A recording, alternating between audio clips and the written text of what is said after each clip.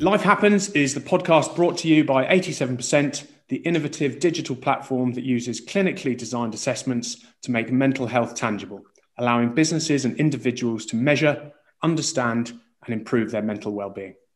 Hi everyone, I'm James Gwinnett, endurance athlete and marketing director of 87%. And in this series, I have the highly enviable job of speaking to inspirational people from the worlds of adventure, business, intelligence, sports, the military, and more, to get their take on life's ups and downs, the setbacks that they've overcome, and how they've dealt with failure to get to where they are at the pinnacle of their sectors, all with the aim of helping you build positive mental health. This week's guest comes to us via our friends at motivational speaker agency SpeakerBuzz. I can't recommend these guys highly enough if you're looking for some of the world's most inspiring individuals to talk about the important topics, issues, and challenges we're facing.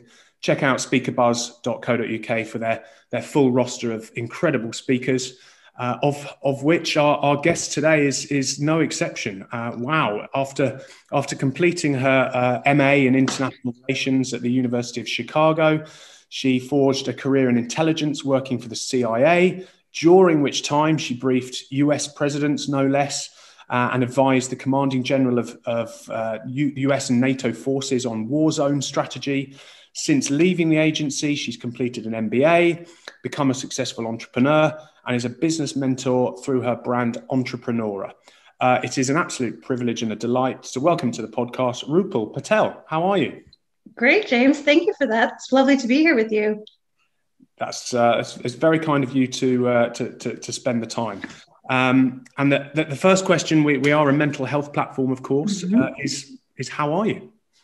Good. Yes, very good. As we were talking about a bit offline, I am the mother of two. So my daughter is turning 4 today, and we also have a 4-month-old. And so I'm in a really buoyant mood in particular, because seeing how excited she is about her birthday has really just sort of got me really excited about, you know, life and the small things like birthdays and cakes and all that good stuff. So yeah, doing very well today. Thank you. Excellent. It's nice to be able to focus on something like that when we're locked down and when perhaps sort of isolated from our loved ones, but having that kind of thing to focus on perhaps refocuses our attention and highlights what's important in our lives. Definitely. And it's interesting because I do a lot of writing. And one of the things that I wrote over the weekend is just a short little article about some of the things I'm actually going to miss about lockdown, because I know, so much of this past year has been about lack or loss or missing out or not being able to. But actually for me, and I imagine for a lot of other people as well, we've also been given quite a lot. And probably one of the biggest things we've all been given is just a pause from the frantic pace of life, and I'm not going to miss when things open back up again, the constant pressure to be everywhere, see everything, do everything, meet in person for this, that, and the other, all of the social engagements. I've missed some of it, but I think before, sort of in the normal times, I was just running around probably a lot more than I needed to. And it's been so nice to have this time to just have time, and to be at home a bit more, again, sometimes more than I would have liked. But I am going to miss this slower pace of life when things go back to normal. I think it'll be interesting actually to see how we as a society, but also as individuals, how we transition back into that. And use the word normal in inverted commas, because I think there might be a slight sense of slight case of anxiety perhaps with some people, because we've gone from normal into a period of huge change, and now we're going back through another period of change into what we used to know. But it's difficult again going from one to the other to different situations like that. Yeah, definitely. And I think one of the things that I've started to do is, because thankfully, at least here in the UK, we've got a plan, right? The PM has told us when things are going to start to open up, so we can, to some extent, foresee what our lives are going to look like and when different things are going to start being able to be doable again. And so then we can plan how we're going to adapt to it and adjust to it in advance. And so, like I said, for myself, I'm a very, very sociable person, but I'm also a homebody at heart. And I have loved not having to go out as much as I did before. So I've planned now, I've created, at least theoretically, a limit to how many social engagements I will go out to every month, how many times I'll travel for, work or meetings or whatever every month. So that way, at least I've created some boundaries, some parameters that allow me to transition back into the normal in a way that just feels better and not running back to the way things were before just because we can. Yeah, sure. And I think it's important to keep perspective and keep in mind what's important, and actually whether it be time at home with the family rather than being a social butterfly and going out every night or every weekend, actually spending some time focusing on yourself, which this pandemic, for all the bad things that come with it, has given us that opportunity and that time for sort of self-reflection, is very important. But let's come on to your career. I hardly did it justice in my introduction. So tell me, you went from the University of Chicago to working for the CIA. How did that come about? What a career path! What brought you into that? What compelled you to pursue it? Yeah. So I actually never thought I would work at the agency. It wasn't even on my radar. I thought I was going to follow the Foreign Service track. So the US equivalent of the Foreign Office is called the State Department. And while I was at university in undergrad, I did an internship for the State Department at our embassy in Muscat, Oman. And I just fell in love with the life of the expat. I fell in love with diplomatic work, with, engaging in political issues in a variety of different contexts of, being able to forge a career that was really about being overseas and engaging with the world on a broader scale. So I always thought that was going to be where I went. It was going to be straight to the State Department. But then after, while I was at Chicago, I got recruited to the agency, and, they liked that I had language skills. They liked that I had certain sort of international experience, and also the fact that I had some, awareness of international affairs and was getting a degree in international affairs. And so I just thought, wow, okay, well, this wasn't part of the plan, as it were. But how do you say no to that, right? So obviously I did some sort of digging into what it would entail and what my life would potentially look like if I, chose to go down that career path. And it just seemed like, why not? It was such a great opportunity. It sounded really exciting. And I have my life's philosophy is never say no to an adventure. And, that adventure, when someone recruits you to have an adventure like that, it's hard to say no to. Of course. I mean, it just sort of seems very cool thing to be able to work there, like you're a spy or something like that. It's but then on the flip side, was it quite a masculine alpha male environment, and you're surrounded by presidents, generals, lots of power, probably a lot of testosterone as well? Lots of testosterone, yes. Even for an alpha female like myself, more often than not, I was the only woman in the room. I was the only person of color in the room. I was usually younger than most people in the room by at least 20 years. I mean, there were so many different facets of my identity and sort of who I am that just was outside of the norm of that working environment. And it definitely wasn't without its sort of challenges, obviously, having to prove yourself, being young and capable, and then having to go brief generals and senators and things like that who were like, who's this 20-something-year-old and why should I bother listening to you? I had to develop a lot of, sort of, it sounds a bit cliche, but things around resilience, mental toughness, self-belief, all of these things. But all of that was always, for me, very, very underpinned by expertise, because my position was, they can't dismiss me if I know what I'm talking about. I need to be the expert in the room. And if they are bringing me into this room, then I'm going to be well prepared. I'm not going to give them any excuse to dismiss me or to take me lightly. And so it was that combination of, sort of working within the environment I was in, but also making sure I did everything I could to make myself as strong a possible sort of participant in those conversations as I could. So you've sort of answered. My next question was on that note, was how you overcame that situation. But I mean, was it a combination of you had the innate sort of confidence in yourself to be able to deliver the presentations, and you knew that you'd done the research and had the expertise as well, or did you have to teach that to yourself? What's the process? What's the process there? Yeah, so I think, again, for me, developing expertise creates its own confidence. If you really know your stuff, then you're going to be more often than not, or at least again for myself, just confident in delivering it. And so the delivery was never the issue. I'm very comfortable in front of big and small audiences, and again, through the agency, I had to sort of adapt the way I shared the same information to when I'm pitching it or speaking about it to, presidents, high level decision makers, down to the very tactical units and the special forces that I worked with as well. So I was used to adapting in my message, the way I delivered it, sort of my tone, my body language, all of that kind of stuff, partly because I think I am just a very intuitive person and I'm a very empathetic person. So I was able to use those skills in a much more concrete way than I had, previously in my life. So I think some of it was, things that I am inborn with, I guess, or developed over time. But some of that confidence was also because I had a great team that had my back. And, I was never operating in isolation. Anything that I did was usually just one part of what our group did as a whole. And then I was the one delivering it. So it was never like I was just operating on my own.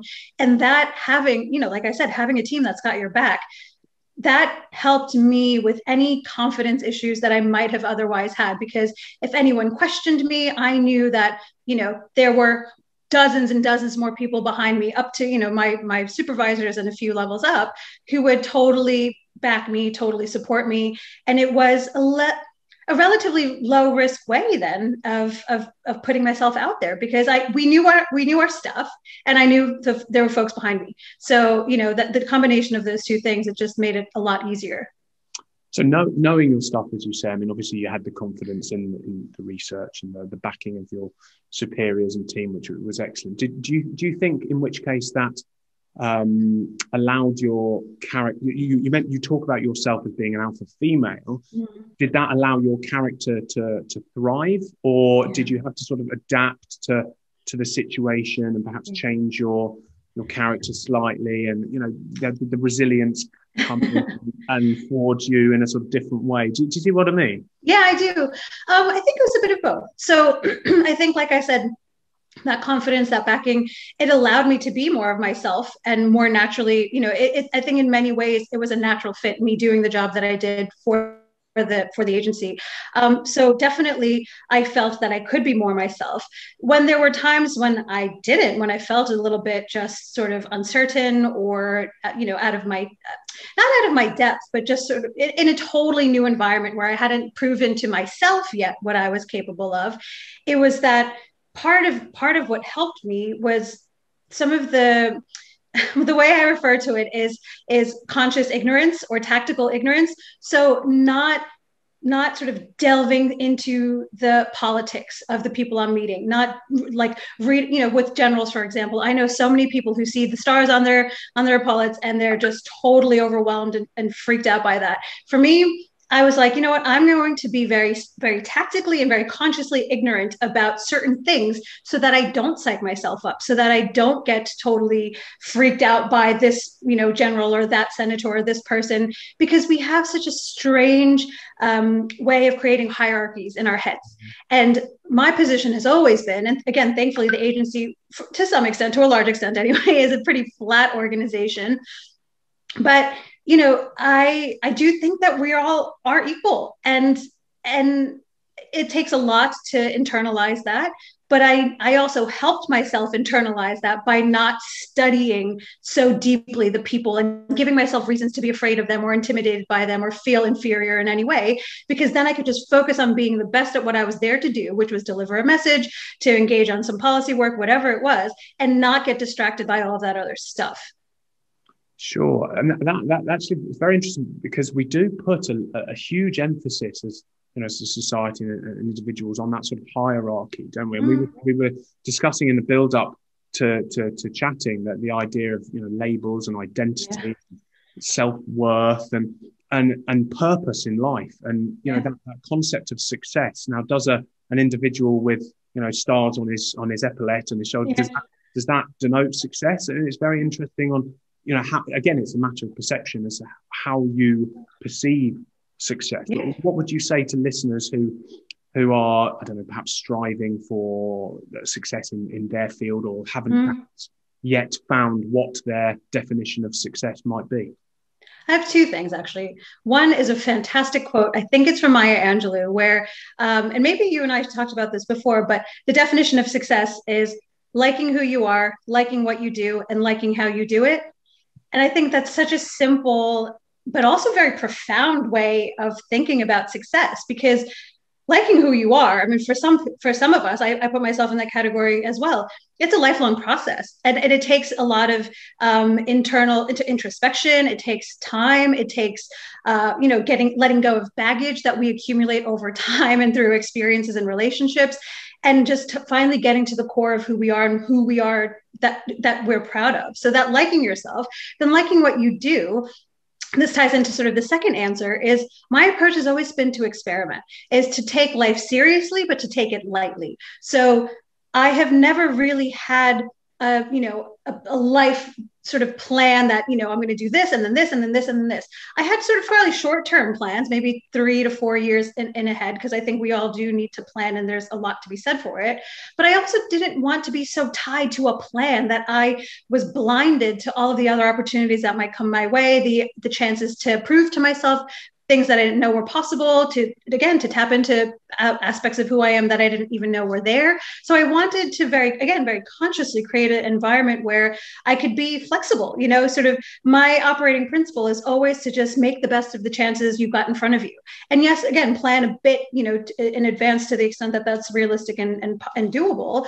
But I wanted to have a bit of a flexible, agile career as it was, and an approach to life, because I think the experimenting is fun, and learning what you like to do and liking how you do it is a huge experiment. And again, it's taking it seriously, but also taking it lightly, not letting labels define us, titles define us, where we work define us. Or if we let it define us, then let it define just a small part of who we are and not everything, so that we can then change who that person is and change industries or change roles or titles, whatever, without it being a total knock to our sense of self and our sense of identity. So, again, that idea around success, I think it does take a lot of experimentation, because sometimes you don't realize what you like until you realize all the things you don't like. It's sort of like dating, right? and finding a partner. And then secondly, it's, again, that bigger picture idea of liking who you are, working towards finding who that person is, and then liking what you do and how you do it. Excuse me. That allows me to sort of neatly crowbar in the 87% app. Yeah. Talk about liking yourself and understanding yourself. The app allows users, as we mentioned, to measure their well-being and understand different areas in which they're able to make improvements. I loved your feedback on the app, because for a bit of feedback, you fill out a number of assessments and get a mental fitness score across different dimensions of life, and you get a score out of 100. And you found yourself frustrated that you did a perfect score. And I mean, I think that's absolutely fascinating, because it's impossible to be perfectly mentally fit, much like it is, everyone can always be slightly physically fitter. It's exactly the same for mental fitness. So tell me what went through your mind when you didn't get 100 out of 100 in your mental fitness score. So a bit of context. I have always been a nerd, and that kid in school who would leap out of my chair to answer the question that the teacher had just asked. And, I'm good at school. I'm good. I've literally had straight A's my entire life, and like sort of academic performance and measurement in sort of numerical ways has sort of been something that I've just, again, internalized over time. I also come from a family where success was just expected of us. So for example, and not just success, but academic excellence. So if I ever got a 95% out of 100, the response, and it sounds a bit cliche again amongst a lot of immigrant and sort of Asian or Indian and background families, but the response wasn't, "Oh, well done." It was, "Oh, well, what happened to those other 5 points? Why did you mess up on that?" And that's something that, I sort of laugh it off. And it was never, I never felt it to be a burden. I liked the fact that my parents set a really high bar for us, because I think also more often than not, people rise to expectations as well as sort of will fall to expectations. So if you're going to have expectations of somebody, make them, high without making them burdensome. But so numbers have always mattered to me. And so when I was filling out the app and getting these scores, and I was like, what?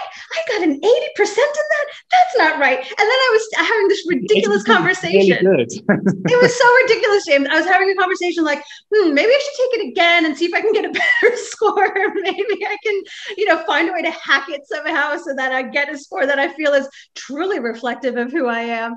But it was just this funny thing where obviously I'm laughing about it, because as you said, the aim isn't perfection, and the aim and there's always room for improvement. And I definitely have, that's something that's really important in my life, is this idea around constantly growing, constantly learning, all of these kinds of things.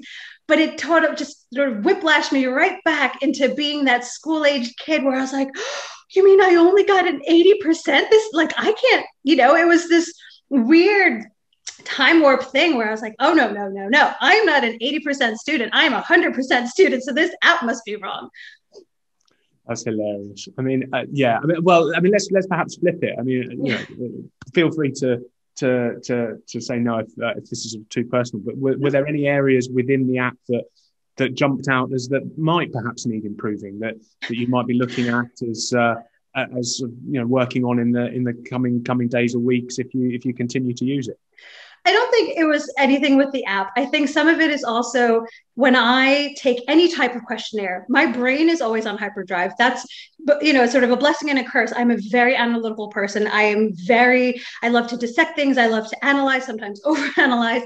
And so there were a couple of questions where I was like, well, technically speaking, it would be like this, but the reality is this. And so I, sort of tried to answer as honestly as possible. But there was one part where something along the lines of like, saying no to people or no to requests for help. I can't remember the specifics. And then the score I got in that little sort of subcategory was 80 something percent.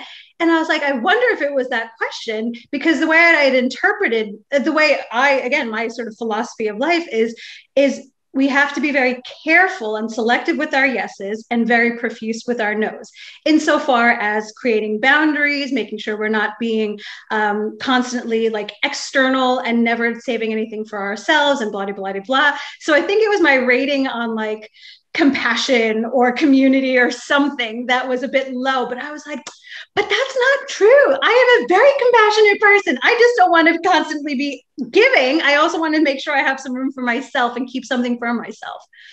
So coming on to asking for help from other people. Yeah. Let's swing back to your career ever so quickly, because life happens. The podcast is about helping people overcome challenges that life throws at us. So are you able to think of an example in your career or life of a setback, perhaps how it affected you, and perhaps the need to ask others for help? Oh, that's a good one. I think I'm always asking for help, actually. I can't... I'm trying to think. If obviously working for the CIA and advising yes. presidents, you have to get it right. Well, I will say, okay. But was there? The question is: was there in inverted commas a failure that you learned from, that you overcame?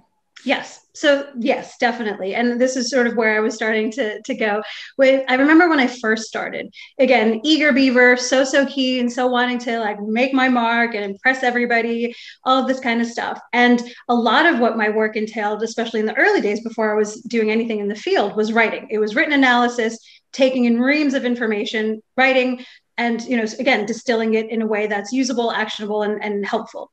And I remember the first 2 or 3 things that I was tasked to write totally independently, I cocked up so majorly. And the way it works is there's a long review process. People at various stages will look over what you've said to check over not just the analysis and the quality of the analysis, but also factual correctness and style as well, and all these other things. And I, again, sort of, like I said, I'm an A-star student. And so when I got my initial drafts back and they were just bloody red with X's and marks and comments and all of this stuff, I was like, oh my God, did I pick a totally wrong career? I consider myself a pretty good writer as well. So I was like, how did I screw this up so badly? And what I loved about that environment and the life skill I took away from it is, one, it was done sometimes with more compassion, sometimes with less, but always, always, always with the intent of making me better. And that's, again, coming back to this idea around improvement and always having room for improvement. It doesn't matter if you're Hemingway, you can still write a better book, kind of thing. And that's what I loved. So it was, again, sometimes judgmental, sometimes less judgmental, but more often than not, the default position was, this needs work, we're not criticizing you. We're not saying you suck. We're saying this sucks and you can do better. And I liked that idea that people, again, held me to a really high standard, a higher standard than I sort of had for myself at the time. And that was something I started to internalize. And again, with anything that's considered a failure or a setback or a challenge or negative feedback, what then it started to mean for me was just an opportunity. And this is going to sound perhaps a little bit too easy, but it to me is an opportunity to improve. It's an opportunity to actually test myself and prove to myself that actually, yeah, I can do better. And again, very few things in life are perfectly formed from the outset. And that being in that environment where it was, again, this idea of fail fast, fail often, and then get it right, it was really, really important for me to develop that resilience to then not take it personally, and to just view it as feedback. And what you make the feedback mean is totally up to you. But I started to take it as, I can do better and I'm going to do better. How can I improve myself, and how can I make the comments fewer next time? Or how can, what can I work on in order to really get better at this craft?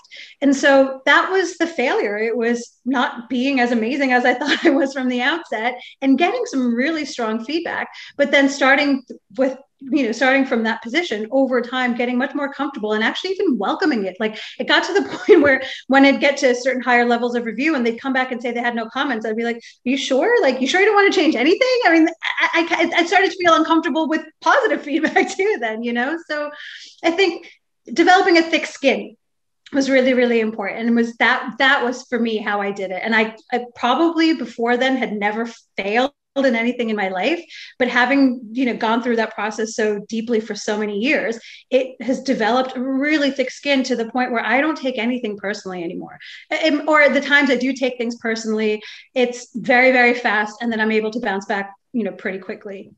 I think that's a key. Well, firstly, you said, is it too easy to say all of it? I think absolutely not. It is an absolute life essential to be able to take to accept failure, and that's a very key point. What you've just said about taking it personally, it's never personal, and no matter what success looks like to you as an individual, whether you're James Dyson, the richest man in the UK who built 5,000 prototypes of his vacuum before actually coming out with the correct one, or whether you're Michael Jordan and you shot a million free throws and missed them all before winning six titles. It doesn't matter what success looks like for you. The fact that you will fail, and you will fail hundreds, thousands, millions of times before that concept of success, you reach that concept is something that, and the trouble is it's embarrassing. We feel ashamed.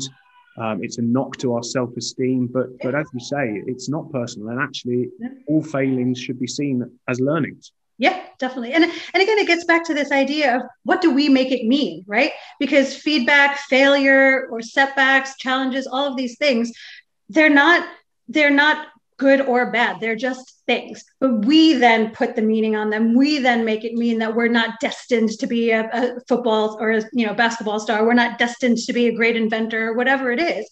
And it's our interpretation that's totally makes the difference between the James Dysons of the world and probably the thousands of other inventors who had, potential prototypes that could have turned into something, but then, sort of gave up after a few years or just getting frustrated. And it's what do you make it mean? And it is totally value neutral, the things that happen. It's what do you make it mean that will determine how you proceed from that point onward. I've just read an interesting book, actually, and you're absolutely right. James Dyson was not the first person to come up with his technology in his vacuum, but he was the first person to fail enough times to make it work. Yeah. So you're absolutely right. So moving on to you left the CIA, was it about 10 years ago now? Tell us a little bit more about what you've been doing since then. Yeah. So I knew when I left that I wanted to just test myself in a different way. Like I said, I have this very experimental approach to life, and in just seeing, like, again, taking it somewhat lightly, but also seriously, like, what can I do next? What am I capable of? Where have I not tried to prove myself? And how can I, see what I'm made of in a totally different context.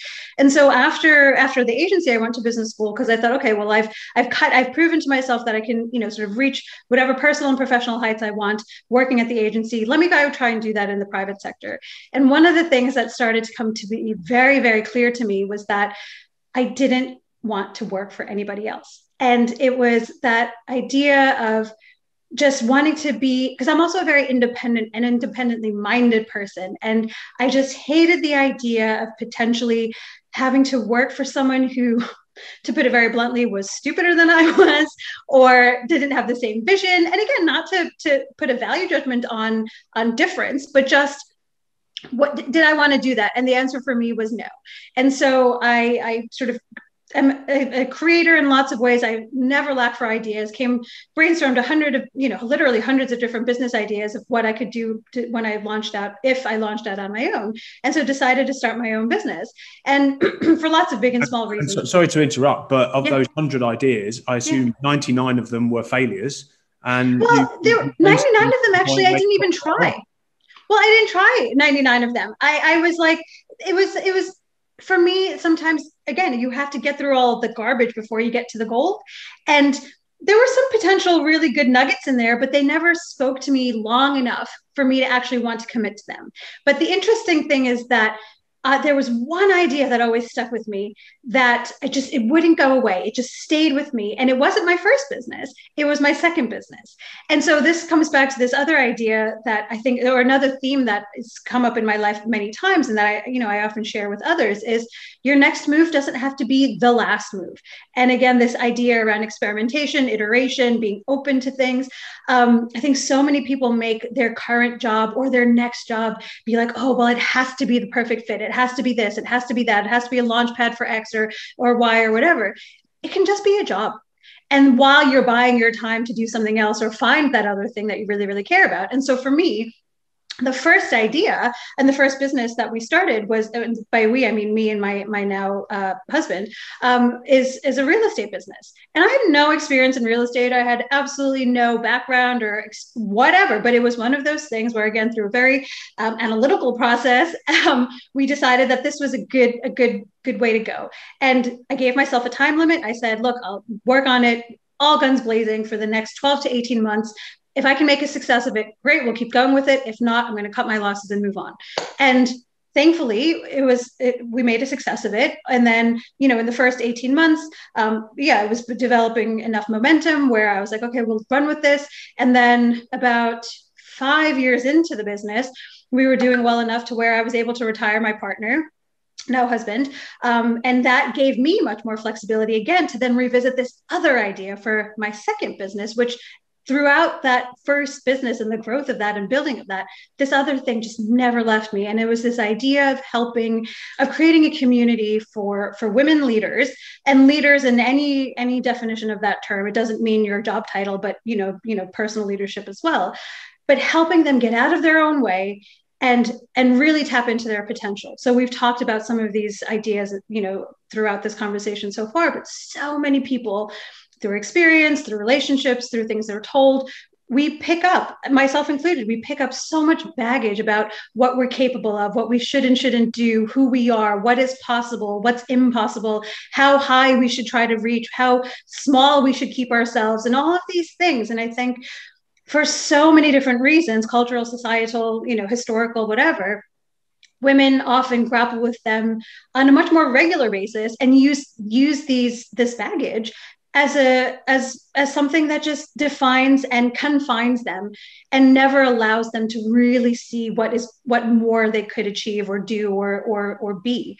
And so that was the idea that never really left me, because again, in all of these alpha environments, first the agency and then in business school and then, corporate environments and then in construction and real estate, I mean, there were no women.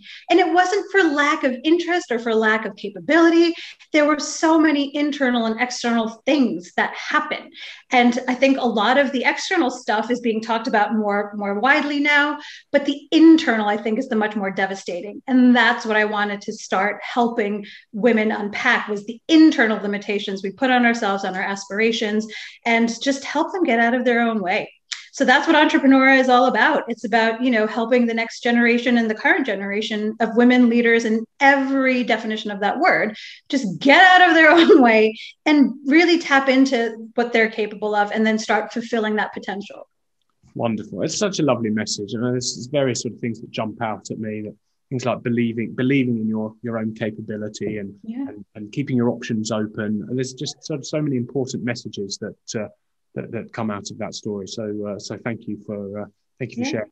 I'd like to finish, if it's we have a quick before. Is there anything else that you're working on that you want to sort of highlight before we get? I've got a few quick fire questions at the end. Is there anything else that we haven't covered off that you want to? Well, just wanted to share that I'm writing a book. So the book is, again, a sort of a summary of a lot of the ideas, the life lessons, the sort of the self-belief, the resilience, the mindset, the toughness lessons, et cetera, that I've built and developed over my own life.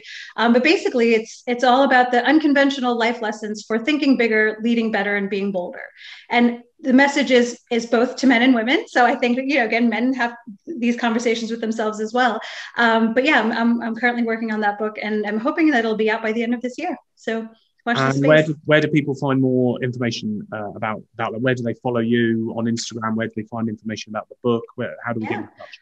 The best place to start is just my website, which is pretty straightforward. It's rupalpatel.com. That's it. Don't do Rupal Patel, because she is a Indian actress who looks nothing like me. So it's rupalpatel.com. Noted. Rupal Y Patel, not the. Yes. Okay, well, we'll come on to a few quick fire questions. Let's do it. Is there anything that is an absolute non-negotiable that you do regularly to help your mindset or improve your mood? Ooh. Yes. It's, again, I'm a reader. So it's this book called The Miracle Morning.